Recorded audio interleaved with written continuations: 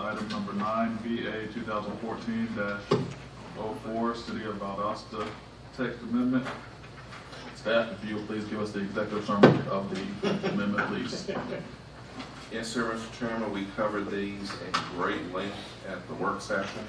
There's no need to go through all of that again, but it's a request by the city to amend the land development regulations, chapters 218 primarily, and also 106. 218 in the form of a brand new use table. What you have in your packet in the color printout is the new use table showing the changes from the old one to the new one. There's a dozen or more pages here. It's actually slightly shorter than the old table. But the main purpose in all of this is to reorganize and to streamline and fix a few things along the way. The highlighting, just as a refresher, what's highlighted in yellow is new items in the use table. Blue indicates some kind of change, whether it be a wording change or a recombination or even a new NAICS code.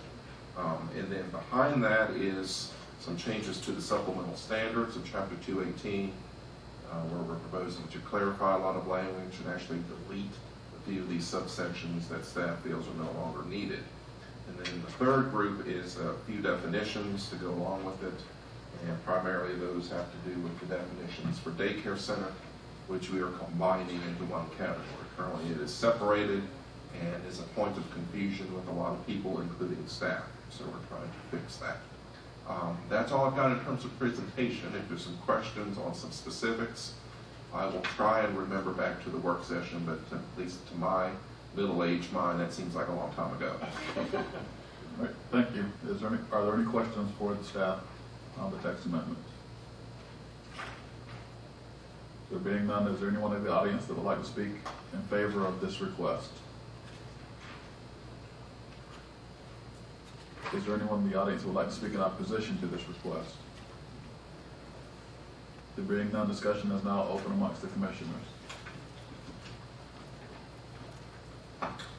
Being no discussion, I will now take a motion on this request. Mr. Chairman, I make a motion that we recommend for approval to City Council. We have a motion and a second that the text amendment be approved as presented. Any discussion on the motion? There being none, all those in favor of the motion, please indicate by raising your right hand.